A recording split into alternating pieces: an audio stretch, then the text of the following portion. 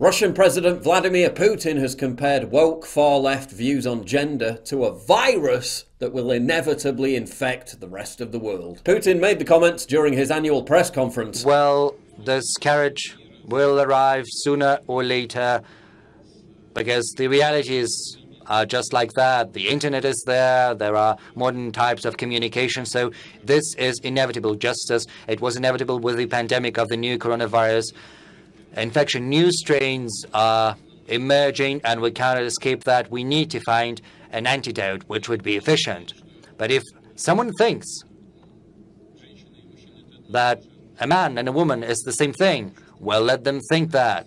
But you know, there is common sense. Putin's comparison of the far left's colonization of speech and gender to an infection mirrors recent statements by Elon Musk describing the same phenomenon as the woke mind virus. Unlike in the West, however, Putin said that Russian people have, quote, a certain internal moral protection against this obscurantism, which he puts down to the embodiment of the spiritual values of the Russian Orthodox Church. He further emphasized how these traditional values were the antidote to the new ethics of warped gender ideology polluting the minds of the young. During his remarks, Putin also made reference to men competing in women's weightlifting competitions, as well as male sex offenders identifying as female so they can get transferred to women's prisons. Earlier this year, Putin blasted the West as, quote, completely insane for allowing children to be taught there is no biological sex. During a speech at the Valdai Discussion Club in Sochi, Putin said the woke crusade against traditional gender roles was, quote, subverting human nature. And whatever you think of Putin politically, what person with any remaining shred of rationality could disagree with him on this?